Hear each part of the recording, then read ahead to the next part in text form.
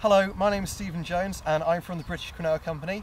Welcome to the first of my videos about our British Quinoa crops that we're producing here in the UK.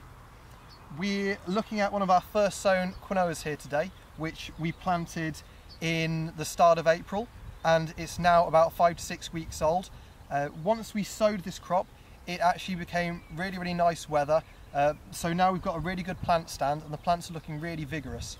Underneath this, it's actually had quite a little chicken muck, which has of course helped it along quite a lot. The variety that we're producing here is saponin free, which is a massive benefit to processing of the crop.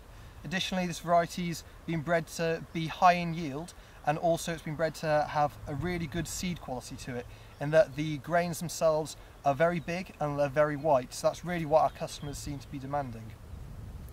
So this crop itself was sown on 15cm rows. We do that so that we're able to go in with a mechanical hoe to take out any weeds that are present.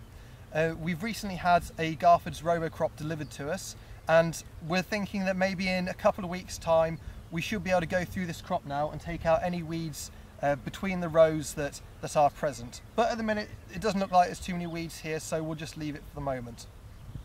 So far this year we've not found too many problems with the crop. The biggest problem that I suppose we've seen is leather jackets, which have come along in some very isolated patches. They've reduced the number of plants that we've had established. But in comparison to last year in 2013, this crop looks a whole load better. The problems that we had last year was due to the cold start, we got very slow plant growth in the early stages. But this plant, as I said, this crop, as I said, is looking really good now.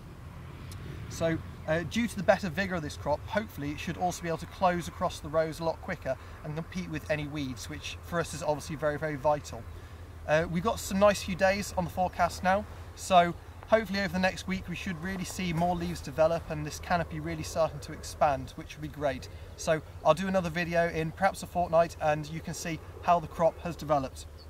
Anyway, thank you very much for watching. If you've got any questions, please email me and I'll do my best to answer them. Thank you very much. Bye bye.